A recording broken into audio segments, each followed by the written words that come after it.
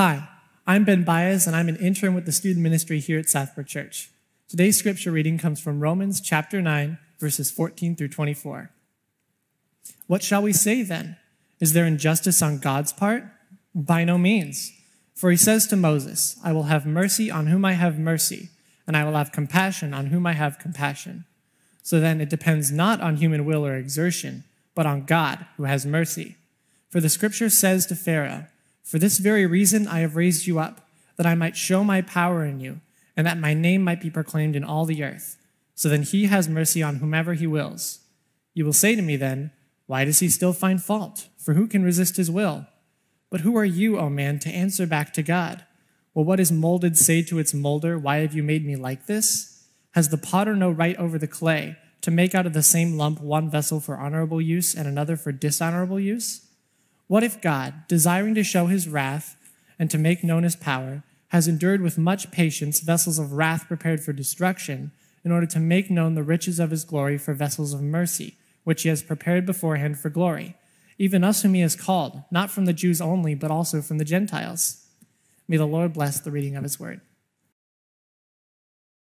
Thank you, Ben. Good morning. Some of you thought Jonathan just preached and we were done. Sorry. You're stuck with me. So if you have your Bibles, go ahead and turn to Romans chapter 9, that passage that Ben just read. And I too want to say happy Father's Day to you dads, both here in the room and also watching online. Just so appreciate what you do to invest in your families. And I said this last night to our Saturday night crew. I just said, you know what? Somebody told me years ago, the best gift that we as dads can give our kids is for us to love, follow, and be a faithful disciple of Jesus. So dads, whether you get some gifts today or not, give your family the gift of you following faithfully after Jesus. And your family will be blessed, you will be blessed, and God will be glorified. So happy Father's Day. So we're in this series called Secure. We're walking through Romans 8 to 11, just a few weeks left. Last week, we covered the first part of chapter 9, verses 1 to 13, where Paul talked about God's sovereignty over salvation. Simply put, Paul said, hey, if it weren't for God choosing to save us, there isn't one of us who would ever choose God. And so let me just quickly review a couple of things that we talked about last week. First, from verses 1 to 5, Paul demonstrated, really by his own grief for his own people, the Jewish people, how God's sovereignty should never extinguish a heart for the lost. Even though God draws and calls people to himself, that doesn't give us an excuse as Christ followers to not share our faith and not share the gospel, or even not to have a heart for those who don't know him. In fact, Paul demonstrated by his own grief for many of the Jewish people who had rejected Jesus, he demonstrated that we are to have a heart for the lost. You should, I should, we should. Now, the fact that there are some Jewish people who did not embrace Jesus, that raises another question, doesn't it? Because aren't they God's people?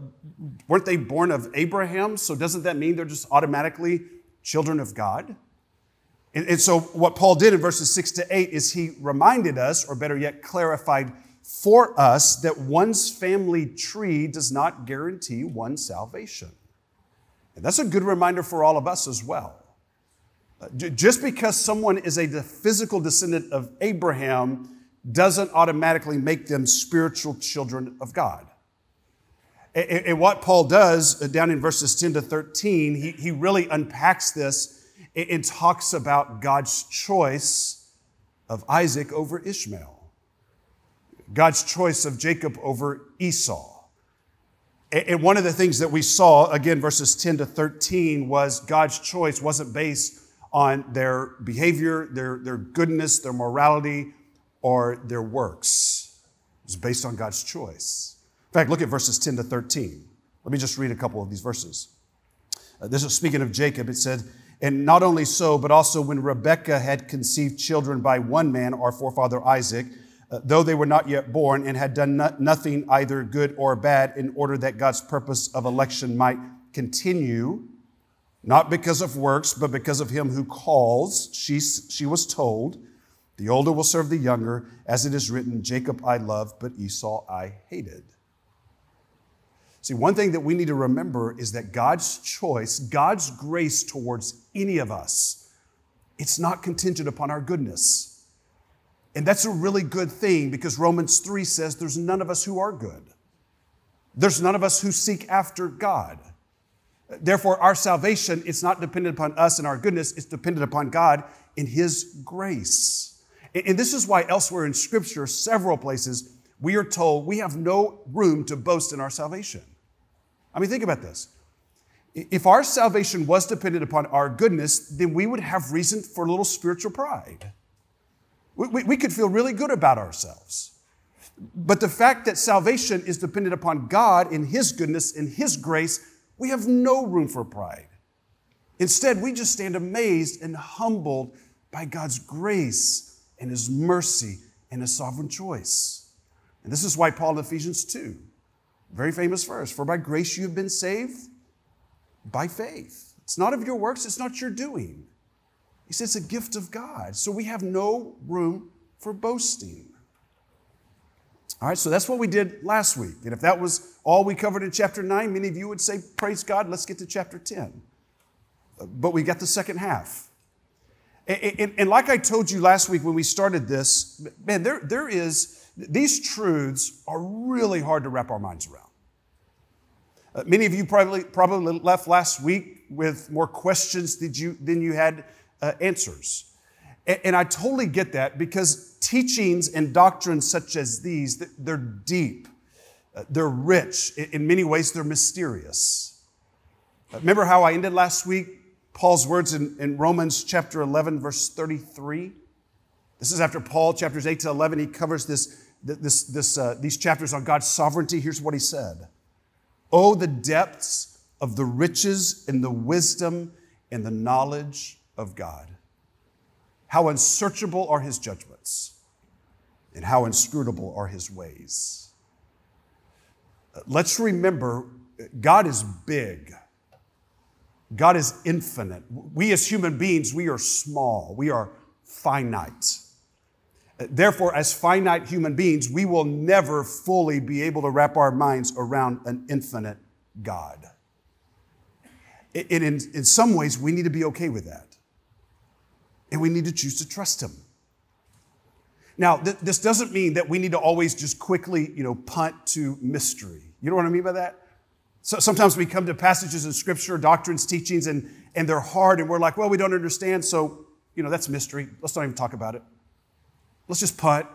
Let's not think about it, wrestle with it. No, don't do that. Yes, there comes a point when we can't understand that we got to go, okay, God, you're God, I'm not. That's mysterious. But we should always seek to understand the truth about who God is and how He operates. However, because He is God, there is an element of mystery. Who He is, how he does operate. And again, we need to be okay with that. I love Moses' words to the people of Israel, Deuteronomy 29:29, where he says, the secret things belong to God, mystery, but the things revealed belong to us. So yes, we need to trust God's sovereignty, even when it comes to our salvation. It's okay to wrestle. It's okay to have questions. We need to take those to God. But at the end of the day, we need to let God be God. And we need to trust that in all things, especially those things we don't understand, we need to trust that God is good. We just sang about that. God is good. And the reason that's so important for us to understand, especially as we go into the second half of chapter 9, is because coming out of these first 13 verses, we wrestle with this idea of God's goodness a little bit. We just heard last week about how God chose Isaac, not Ishmael, Jacob, not Esau. And so what happens is we start going, well, God, how is that even fair? In fact, look at verse 14. Paul assumes that this is a question we ask, and here's how he phrases it. What shall we say then? Is there injustice on God's part? So what Paul's going to do, the latter half here of chapter 9, is he's going to address this question. And by addressing this question, what he's going to do is give us some key insights and truths about God's mercy. And so let's just spend some time going through verses 14 to 29, looking at what can we learn about God's mercy? What can we learn about God's person and the way he does operate? All right, so verse 14 again. Here's the question. Paul says, okay, so what shall we say then? Is there injustice on God's part? And notice how Paul answers here. Verse 14, he says, by no means. Now, in English, that just seems like no. In Greek, that's like incredibly emphatic. That's like Paul saying, no way. Absolutely not. There is never any injustice with God. And one of the reasons Paul is so emphatic with thinking that there's injustice with God, him saying no, is because as human beings, what do we naturally do? When something doesn't make sense, or when something from our perspective of human beings, it's not clear, we don't understand, what do? We say, well, God, that's not fair.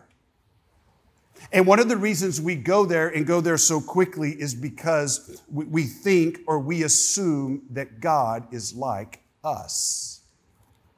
I mentioned this last week. Let me say it again, and let me say it very clearly. God is not like us.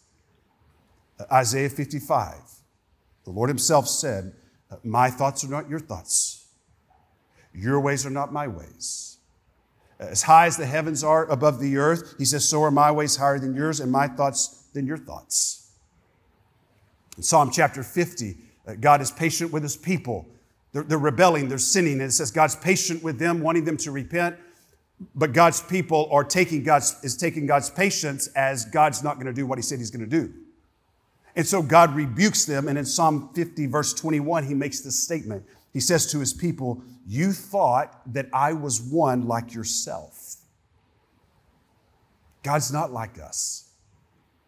See, one challenge we have as finite human beings is we often think that he is. He's not. Unfortunately, what's happened today, even for those of us who are Christ followers, we have a way of sort of making God into our own image, and we forget that we are the ones who are made in his image. So in some ways, we are like God because we reflect his image, but let's never think that God is like us. His ways are not our ways. His thoughts are not our thoughts. And because this is true, we struggle when we don't understand why God does what he does. And so Paul knows this. So again, verse 14, he addresses this question. Well, God, how's that fair? God, you choosing to save some and not others. God, isn't that unjust? And so look at how Paul answers his question. Verse 15. He says, this is Paul speaking, for he, God, says to Moses, I will have mercy on whom I have mercy, and I will have compassion on whom I have compassion. So then, it depends not on human will or exertion, but on God who has mercy.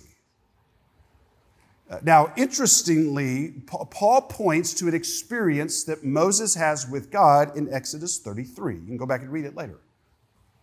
And what Moses does is he says, God, show me your glory. God, show me who you are. And check out, I'm going to read, this is Exodus 33, verse 19. Here's how God responds to Moses.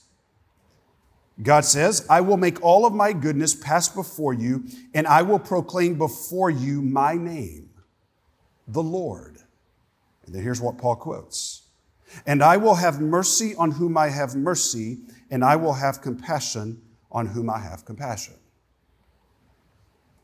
Now, the reason Paul points to this experience in Moses' life is because this experience, what God says here, God reveals an aspect of his character that is core to who he is.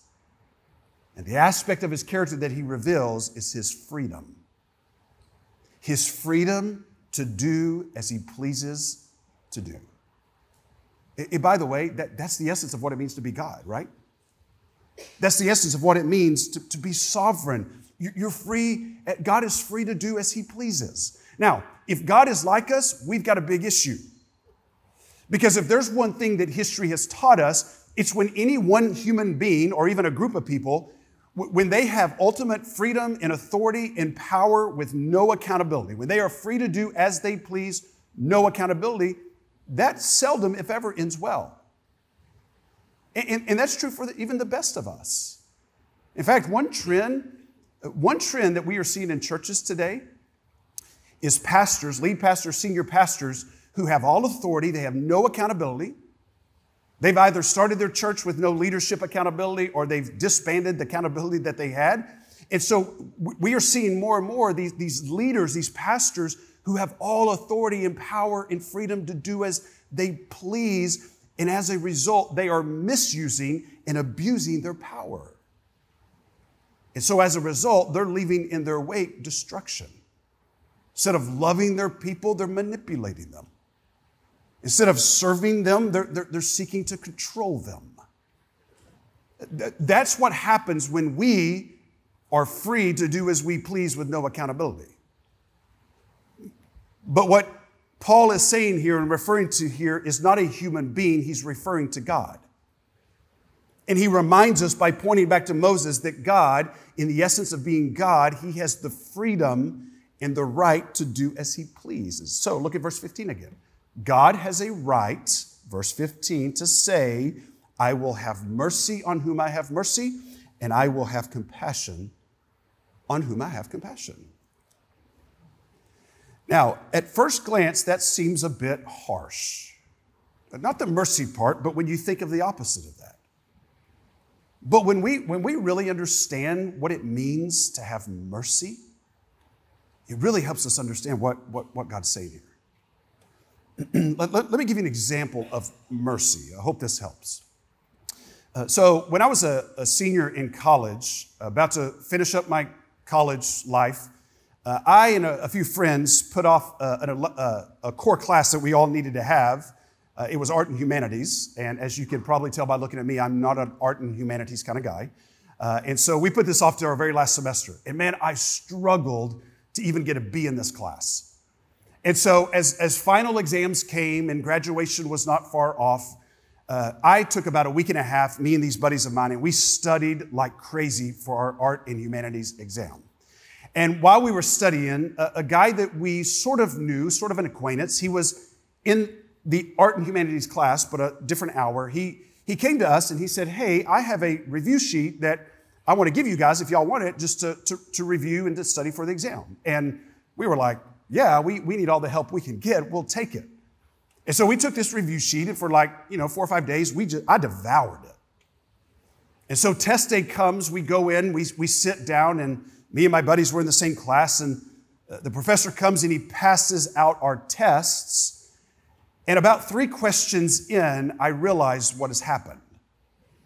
The guy who gave us a review sheet, actually, we find out later, stole a test from the professor, made copies, and passed them out to a lot of people, myself included. And so I finished my exam. I went out in the hallway, met up with my buddies, and we all looked at each other and said, what do? We just unknowingly cheated on that test. And so we said, well, we know what we have to do. We need to tell the professor what happened. And so that night we go to our professor's house, we sit with him, and I'll never forget this. 3 of us are on one side of the living room, he's on the other side, and we explain what happened.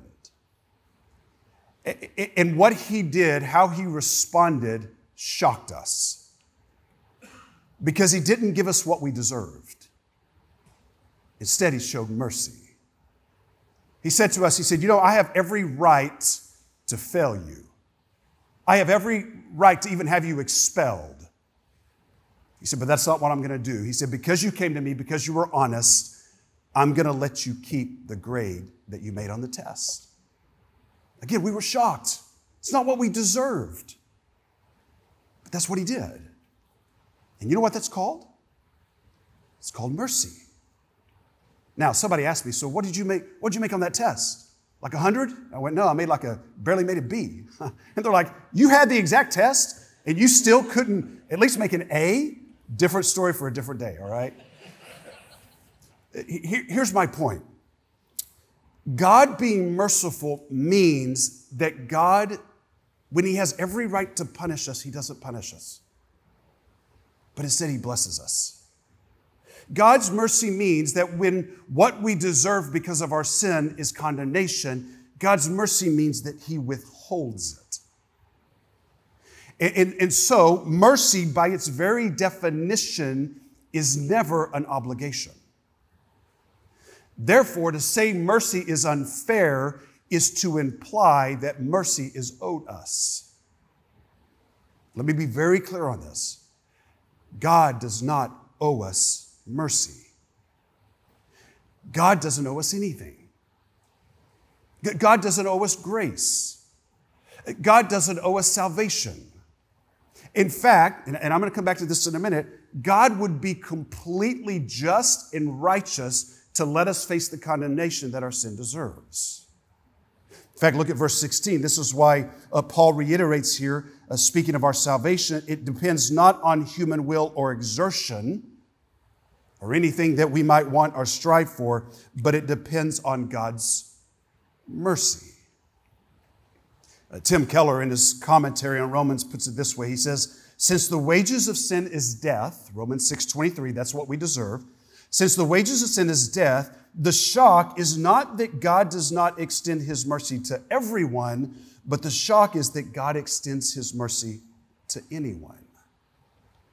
See that? And to make this even clearer, Paul goes, okay, I just talked about Moses, the leader of God's people. Let me shift and talk about Pharaoh, the leader of the Egyptians, the one who oppressed God's people and would not let his people go. So look at verses 17 and 18. Paul says, for the scripture says to Pharaoh, for this very purpose I have raised you up, that I might show my power in you, and that my name might be proclaimed in all the earth. So then, watch this. He has mercy on whomever he wills, and he hardens whomever he wills. That's pretty clear. It's pretty difficult as well, right? This again, remember, this speaks of God's sovereignty and the fact that God, as God, has the freedom to do as he pleases. And what does it say here about Pharaoh? What is God pleased to do?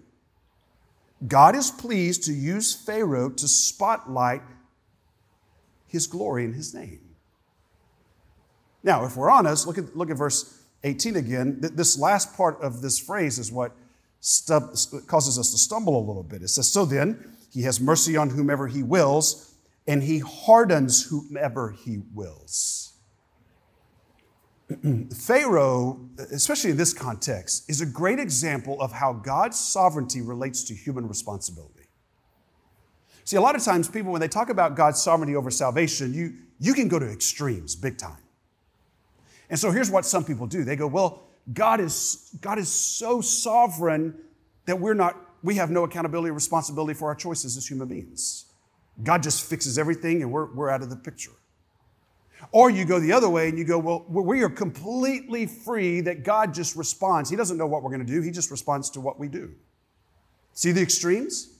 Here's the reality. The Bible teaches both God's sovereignty as well as our responsibility as human beings for our choices. And that's what we see here with Pharaoh. And it all actually hinges, look at verse 18 again, on this idea of God's hardening of Pharaoh's heart. Now, interestingly, Exodus 4-14, where you read about Pharaoh and Moses, this encounter, God's wanting to lead his people out, Pharaoh's not letting them go. On several occasions, it says in Exodus 4-14 that God hardens Pharaoh's heart, but there's also times where it says that Pharaoh hardened his own heart. And so somehow, mystery, both are true. See, here's what a lot of people think when they read this phrase that God hardened Pharaoh's heart. A lot of people think, well, Pharaoh was this really nice, jolly old fella, a really good guy whom God came along and just turned evil. Man, that is not what Scripture teaches us about Pharaoh. He opposed God. He opposed God's people. Read Exodus chapter 1. He tried to eradicate the Jewish people from the face of the earth even.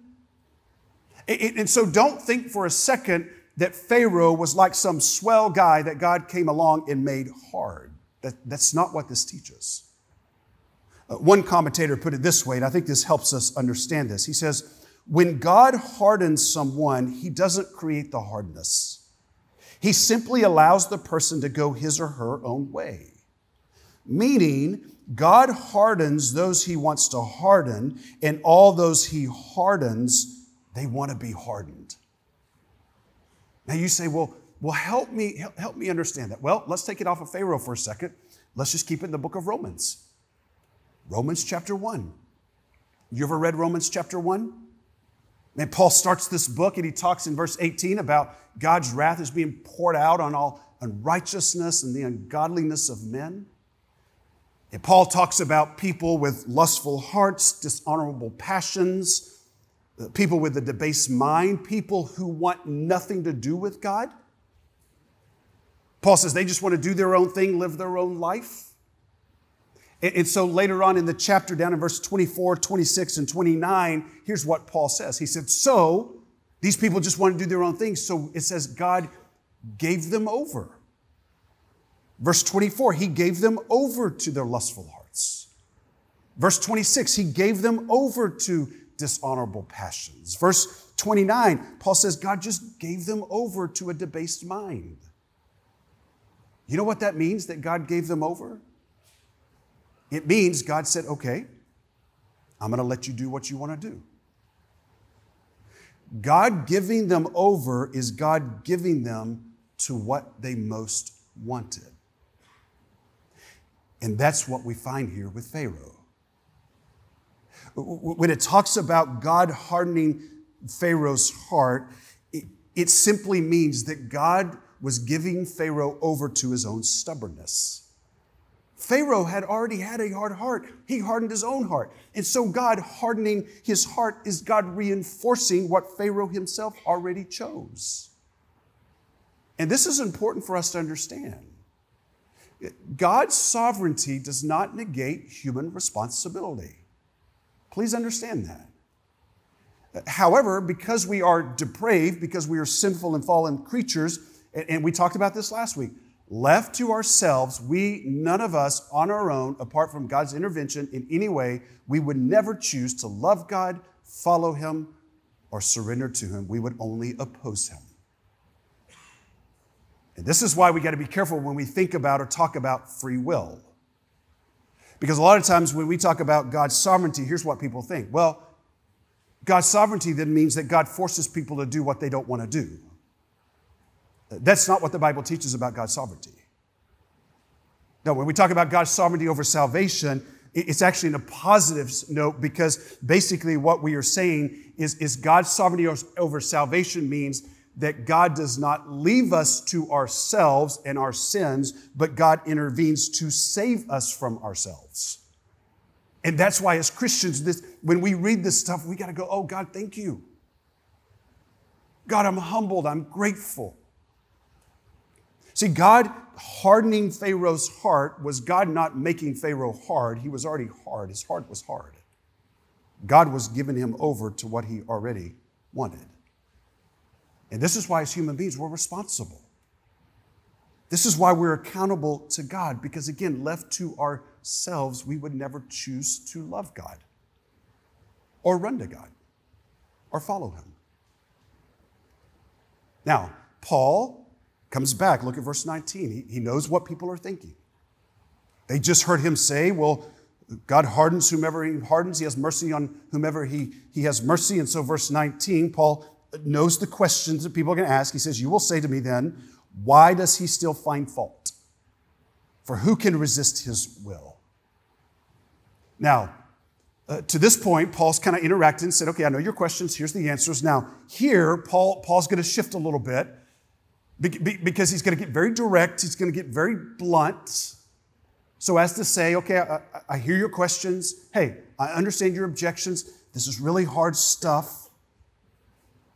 But he goes, here's what it comes down to. Let me just summarize it, then I'll show you in the text. He's going to say, hey, let me remind you that we as human beings, we are created by God Therefore, we are not God.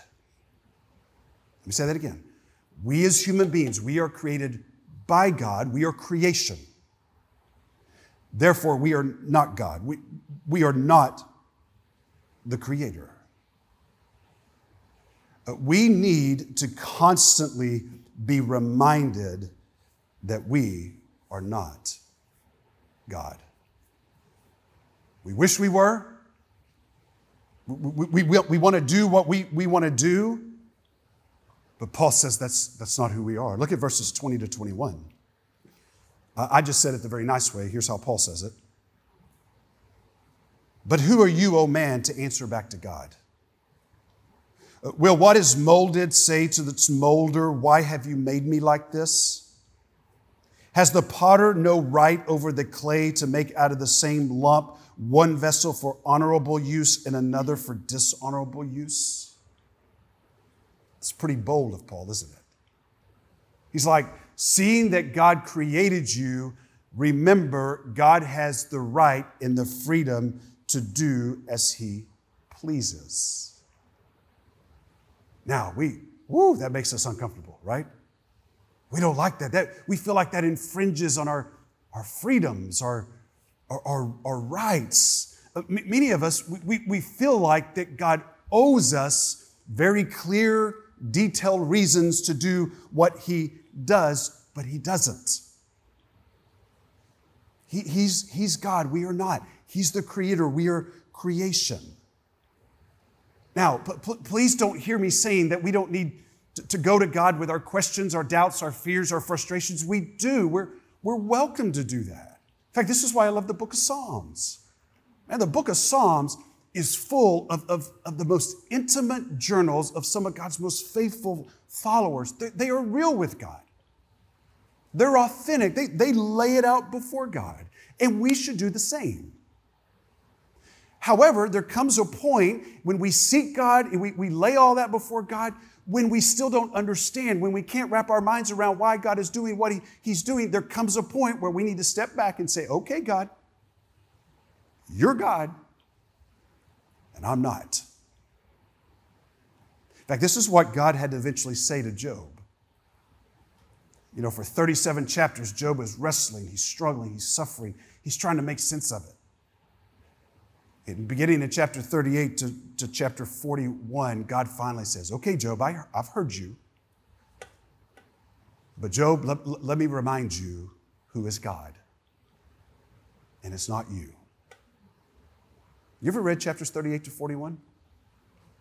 Let me just share with you a couple of verses of what God says to Job. So this is Job 38:2. Here's what God says to him. Who is this that darkens counsel by words without knowledge? Dress for action like a man, and I will question you, and you will make it known to me. Chapter 38, verse 4. God says to Job, where were you when I laid the foundations of the earth? Tell me if you have understanding. Verses 12 and 13. Have you commanded the morning since your days began and caused the dawn to know its place, that it may take hold of the skirts of the earth and the wicked be shaken out of it? See what God's doing? I don't think He's reprimanding him. I think He's reminding Job, I am God. And I think it's a good reminder for us to constantly be brought back to the reality that God is God. We are not. He is. And we can trust Him. We may not understand His ways. We may not understand why He does what He does. But we can trust Him. We need to trust Him. And because He's God, again, He's got the right to do as He pleases. Now, pick up at verse 22. Paul says, what if God, desiring to show His wrath and to make known His power, what if God has endured with much patience vessels of wrath prepared for destruction, in order to make known the riches of His glory for vessels of mercy, which He has prepared beforehand for glory. Now, go to verse 22. Notice what it says here. It says that God endured with patience vessels of wrath prepared for destruction. In the context, I think, just if you go back to verses 1 and 5, I think that's probably referring to unbelieving Jews. Jews whom God was patient with in their disobedience, their rebellion. In fact, in the context, it seems to say that it was their disobedience and their rebellion that made them vessels of wrath. And notice what it says. Rather, notice what it doesn't say. It doesn't say that God prepared them for destruction. It says, rather, God was patient with them. Which means unbelievers are prepared for destruction by themselves. Again, God gives them over to do what they want. But hear me, when God gives us over to do what we want, where does that always lead? Destruction. Now, compare that with verse 30, or rather 23. Because here, Paul is very clear. And he says, vessels of mercy God has prepared beforehand.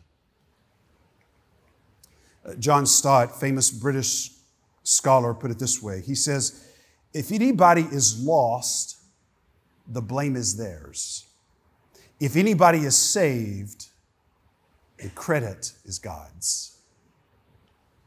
And so if you take verses 22 to 23 and all that Paul says here, essentially what he's saying is God shows his mercy in the riches of his glory. God is glorified both by showing mercy as well as dispensing justice. So what's justice? Justice is receiving what we deserve, right? What's mercy? Mercy is receiving what we don't at all deserve. Now, all of us in here pretty much would say together, we would say, okay, God's mercy, God dispensing mercy, yes, that glorifies God. We love it when God is merciful. But when we think about God's justice in giving us or anybody what we deserve, we struggle to think how that glorifies God. But it does. Let me give you a practical example of this. So let's assume that someone commits murder, they're on trial for murder, and they are convicted. And they stand before a judge in the judicial system. They stand before a judge, and the judge looks at this murderer, and he says, because of your heinous crime, your sentence is life in prison without parole. Now, we all would look at that judge and go, that is good justice, right? He is a good, righteous judge. He gave that murderer what he deserved, life in prison. And in many ways, that judge's ruling would bring glory, if you will, or praise to that judge. Well, the same is true in God's economy. Follow me on this. God is absolutely glorified when he shows mercy by saving any of us. But God is also glorified by dispensing justice and giving sinners what they deserve. 2 Peter chapter 2, I think it's verse 4. It says, God did not spare the angels when they sinned. Maybe this is why Peter, I think it's in 1 Peter, Peter says, the angels are in awe of our salvation. You ever thought about maybe the reason the angels are in awe of God's grace and His mercy towards us as human beings is because they saw that God gave the fallen angels what they deserved, but yet He showed mercy to us. God is glorified by showing mercy, yes, but He's also glorified by dispensing justice. He's a good, righteous judge. And then, here's what Paul does just off of that. He goes verses 24 to 29 and says, hey, by the way, God's mercy, it goes to both Jews and Gentiles. God's kingdom will be made up of Jews and Gentiles. In fact, he quotes from the prophet Hosea as well as the prophet Isaiah, verses 25 and 26 from Hosea, where it says that, those who are not my people will be called my people, referring to the Gentiles. And then in verses 27 and 28, especially how Paul started by his grief over the many Jews who did not believe, he quotes from Isaiah in saying, hey, don't worry, God will show mercy to a remnant.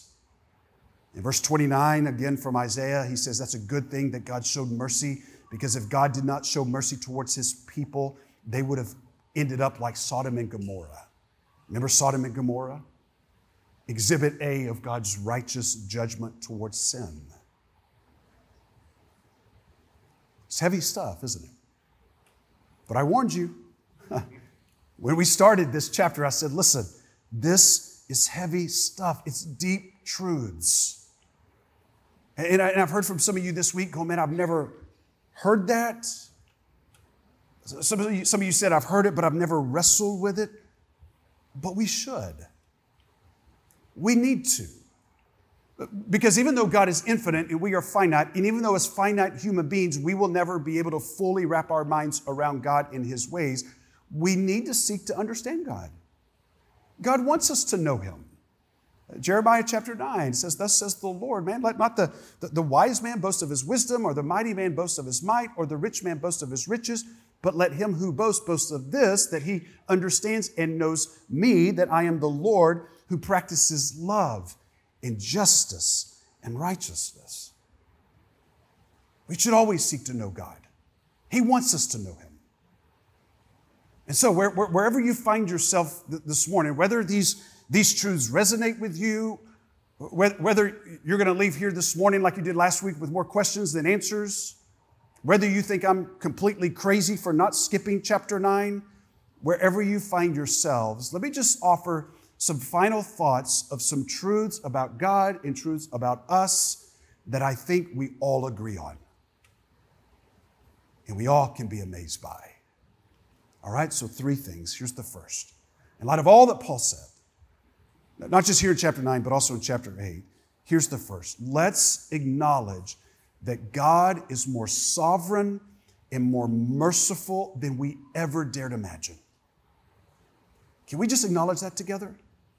However big, sovereign, mighty, and merciful that you think God is, He's more. There is nothing in all of creation that will ever happen that falls outside the scope of God's sovereignty.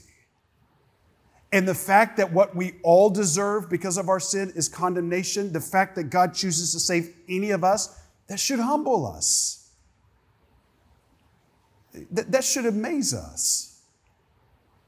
I've dialogued with different people going, man, it sounds like you're convinced of your understanding of the doctrine of election, things like that. I'm like, I think I know what I believe, but I wrestle. I struggle. I'm not God. And I'm convinced no matter how much debate or discussion we have, we will never be able to fully wrap our minds around this. And again, that's okay because we're not God. Melissa Kruger wrote this in her blog. She said, just because I don't understand how something can be so does not mean it's not so. It simply means that my understanding is insufficient. Surely, she says, God can be and act in ways outside of our ability to comprehend. Why? Because He's God. And we're not. So, let me just summarize that. Is God's sovereignty mysterious? Yes. Is God's sovereignty incomprehensible? Of course. But is God's sovereignty also wonderful? Absolutely. God is more sovereign and merciful than we ever dared imagine. Here's the second thing. This applies to us. And this is not original with me, but this applies to us. Here it is. We as human beings, we are more sinful and flawed than we ever dared believe. Again, this is why I think many people struggle, not everybody, but many people struggle with this teaching. We tend to think more highly of ourselves than we ought. We actually think that we're good. We actually think that left to ourselves, I will figure this out. I will seek God. Therefore, we need to come back and we need to think of ourselves accurately, biblically. So let me just give you a couple examples of what the Bible says. The Bible says as human beings, we're sinful. We're fallen. We're flawed. We're broken. We're helpless. We are in need of a Savior. Romans 3, listen to Paul's words, verses 10 to 12. He says, none is righteous, no, not one. No one understands. No one seeks for God. All have turned aside. Together they have become worthless. No one does good, not even one. And then a few verses later, Romans 3:23, for all have sinned and fall short of the glory of God. Let's never forget that we are more sinful and flawed than we ever dared believe. But here's the good news of the gospel. You ready? And we'll end on this one. We are more loved and accepted than we ever dared hope. In spite of our sin and our depravity, in spite of the fact that left to ourselves we would never choose God, in spite of that, God has chosen to love us, show mercy towards us, and show grace. Instead of giving us what we deserve because of our sin, God instead gave us what we most desperately needed, and that is a Savior, and His name is Jesus. And it's only through Jesus that any of us can be reconciled to God, forgiven, and saved from ourselves. And so if you are a Christ follower, if you are a Christian, be amazed at God's mercy. Be humbled by it. Stand in awe. And if you're here this morning and you've never given your life to Christ, but this morning you are convicted of your sin, you feel God drawing you to Himself, give your life to Him. Confess your sin. Trust Jesus to save you from yourself. Would you pray with me?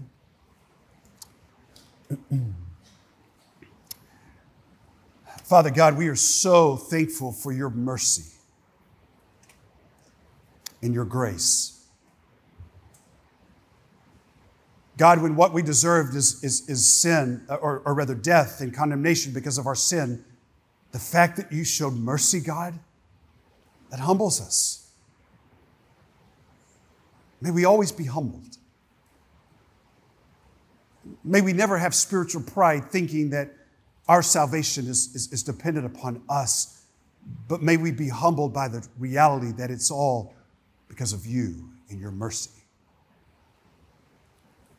God, I pray for those of us who are Christ followers, may we, though we wrestle with teachings like this, may we be faithful to press in, to know you, to know your heart, as much as we can to know your ways. God, may we live lives of gratitude for your mercy. And God, I do pray for anyone here in this room or even watching online who feels that pull, who sees that they're a sinner this morning. God, I pray that you would save them, bring them to faith. Even now, when they confess their sin, acknowledge their need for a Savior and acknowledge that you provided that Savior in Jesus. God, above all people, we have every reason to celebrate and to be thankful because, God, you saved us when we couldn't save ourselves.